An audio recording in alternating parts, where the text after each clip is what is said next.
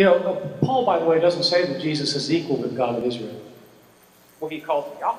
So, He is definitely not Yahweh or any author of the New Testament.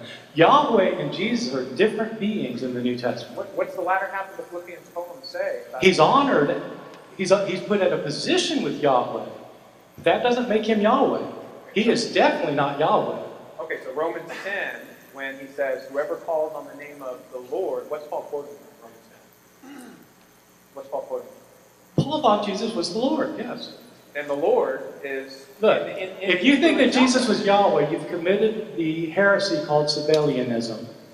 No. Which was a 3rd century heresy that said that Jesus and Yahweh were the same being. It was condemned as a heresy in early Christianity, and it continues to be condemned by heresy by every Orthodox Christian on the planet.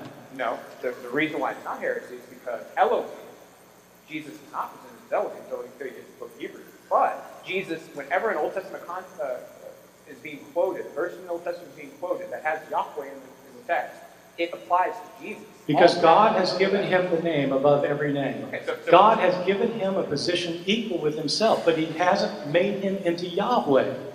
Yahweh and Christ cannot be the same being in any theological understanding of the New Testament or later theological developments. They are distinct beings. That's the whole point of the Trinity. They're not the same. No, I think you're misunderstanding how the New Testament writers are using the Old Testament text. See, they're looking at, when they looked at Yahweh from the Old Testament, they were seeing the pre-existent Christ. They were Jesus. Yeah. No, they were seeing the angel of the Lord. The angel of the Lord, look. No, that's what 1 Corinthians 8:6 is all about. It is the Shema. In the Shema, what is that? Okay, quote 8:6 for me. Say it. Quote 1 Corinthians 8:6 for me. There is but one God, the Father. There's God the Father. And And there's one Lord. there's one Lord. Yeah.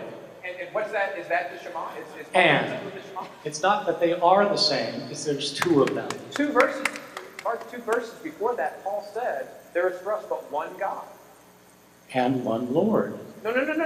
In chapter 8, verse 4, he says... All right, look, if you want to say that Jesus is Yahweh, that's fine. I'm just telling you it was condemned as an early heresy. All right. That's what Paul says, but... Paul does not say that Jesus is Yahweh. Romans 10:13, he says, whoever calls on the name of the Lord, and he's clearly talking about Jesus. That's quoting Joel 2:32. In Joel, it is Yahweh who's they're saying, call on the name of the Lord. You show me a place where Paul says Jesus is Yahweh. Well, okay. But we can...